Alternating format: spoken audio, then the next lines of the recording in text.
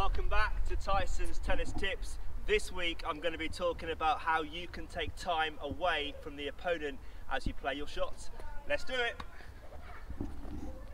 How you can take the ball early, how you can take time away from the opponent is basically hitting the ball on the way up. So many players move back and they wait for the ball to start dropping. Instead, what you want to try and do is take the ball as it's on the way up, as it's on the rise, and what that will do is that will take time away from the opponent just because you're hitting that ball that bit earlier.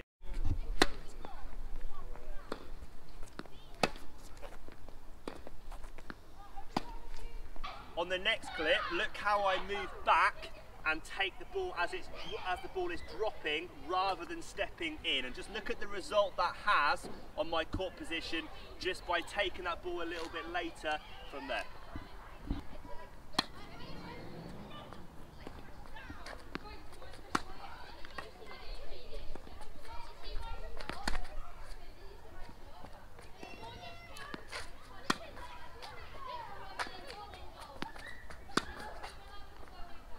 So you saw there that I was moving back, taking the ball at the bottom of the bounce, and all that did was it meant that I had much more court space to cover to get back on the baseline, and that resulting in giving my opponent more time, whereas I want to have the time as I play.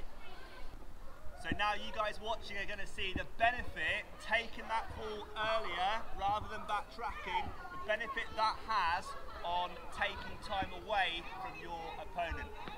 Let's see it.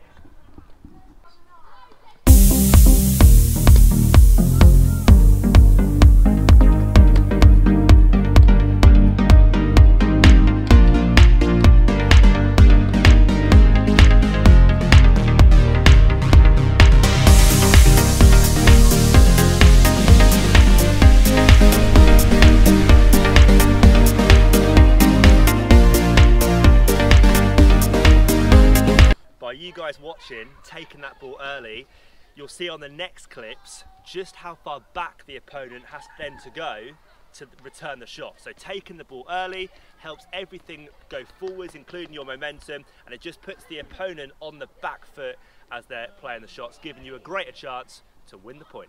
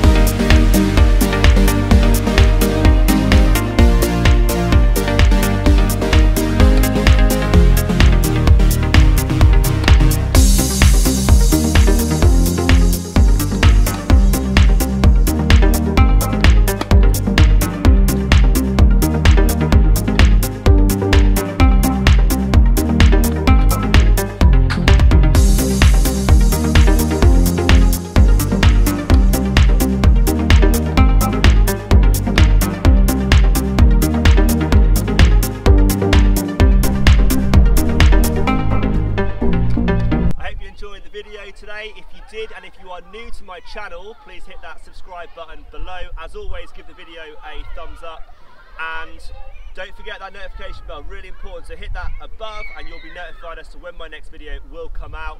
The twist is coming up on my channel, so stay ready for that, because you might see me in a different place next time recording. I'll see you there.